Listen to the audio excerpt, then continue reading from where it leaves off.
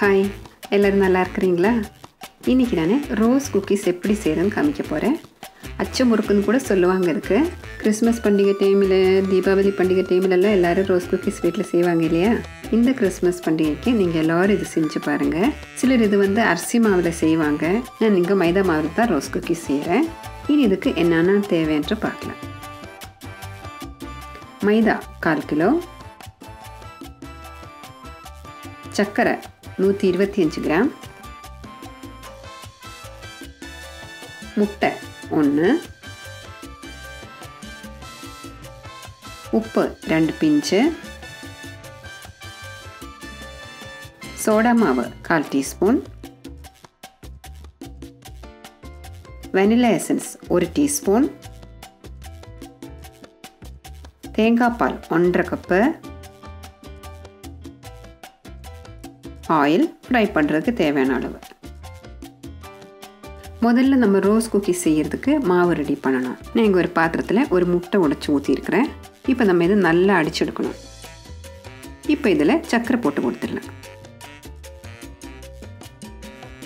இனி நம்ம 1 teaspoon vanilla essence ஊற்றிடலாம். இது கிளியர் வெனிலா எசன்ஸ் தாங்க. இதனோட ப்ரௌன் கலர் பேக்கிங்காக யூஸ் பண்ணுவாங்க. இது உங்களுக்கு கடைகளில் வாங்க கிடைக்குது. இந்த கிளியர் எசன்ஸ் நம்ம ஆயிலில் ஃப்ரை பண்ணி எடுக்கிற பொருளுக்கு யூஸ் பண்ணிக்கலாம். இது நம்ம இதில் 2 பிஞ்சு உப்பு போட்டு கொடுத்துடலாம். இது நம்ம இதில் கொஞ்சம் கொஞ்சமாக மாவும் தேங்காய் பாலும் சேர்த்து மிக்ஸ் பண்ணணும்.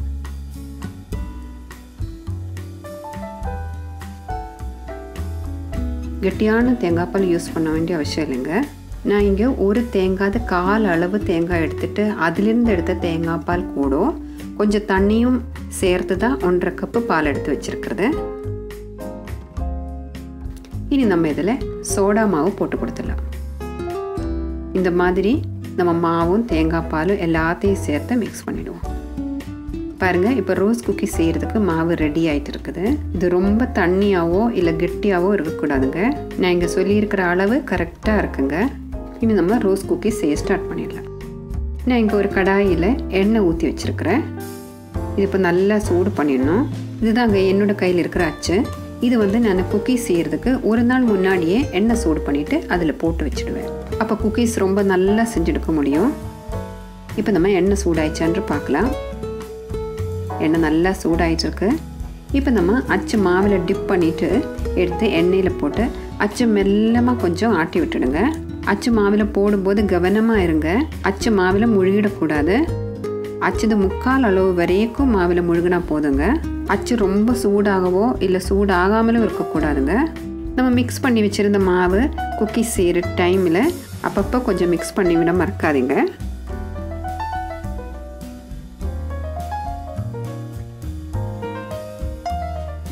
இதோட கலர் மாறினதும் இதை திருப்பி போட்டுடலாம்.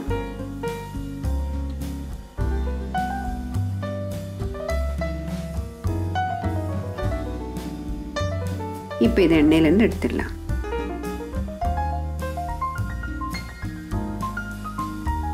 அந்த மாதிரியே அச்சு மாவில் டிப் பண்ணிவிட்டு எண்ணெயில் போடும்போது அச்சு ஆட்டுறதுக்கு கொஞ்சம் லேட் ஆயிடுச்சுன்னா மாவு அச்சிலேயே ஒட்டிகிட்டு இருக்கும்.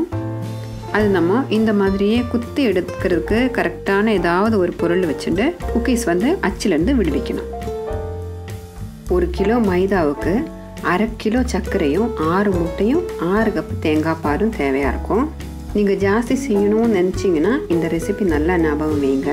அப்புறம் வெனிலா எசன்ஸும் சோடா மாவும் உப்பும் சேர்க்கும் போது நான் இப்போ சொன்ன அளவு விட டபுள் செய்கிறீங்கன்னா அதுவும் டபுளாக எடுத்துக்கோங்க. பாருங்கள், நம்ம ரோஸ் குக்கீஸ் ரொம்ப அழகாக ரெடி ஆகிட்டுருக்குதுங்க.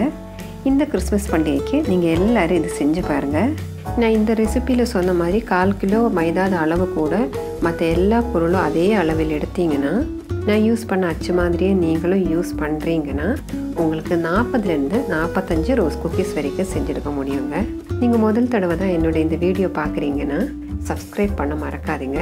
உங்களுக்கு இந்த வீடியோ பிடிச்சிருந்தா லைக் பண்ணுங்கள், ஷேர் பண்ணுங்கள், சப்ஸ்கிரைப் பண்ணுங்கள்.